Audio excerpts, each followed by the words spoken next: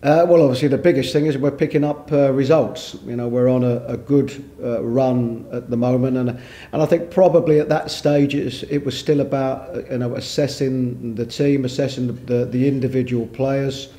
I think as regards a formation, we haven't veered too much from the formation, and generally it's a form of, or it has been a form of 4-2-3-1.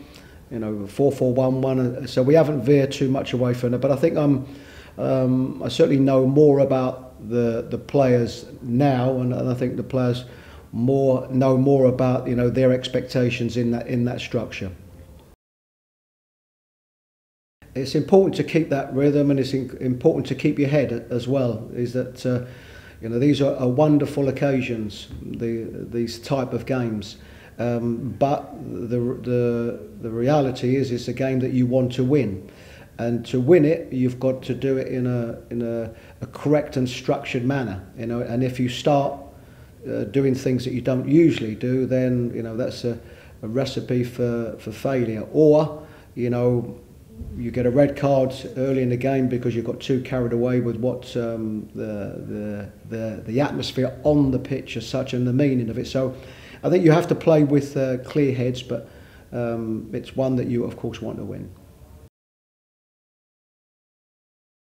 If I'm looking at, our sort of training programs, from the time that I've been here, we haven't dramatically changed.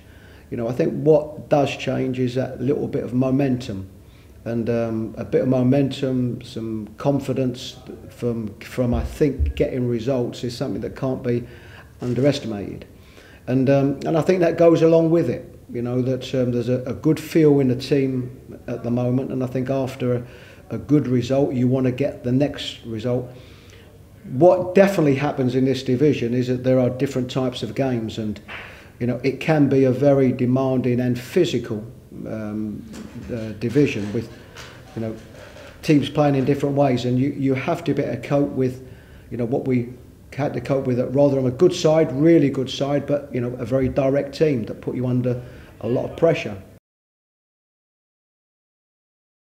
And probably as a manager, there becomes more responsibility. I think as a player, even though you are playing for the club and you are playing for the supporters, but of course you are playing to get the best performance that you can yourself. As a manager, the feel is different.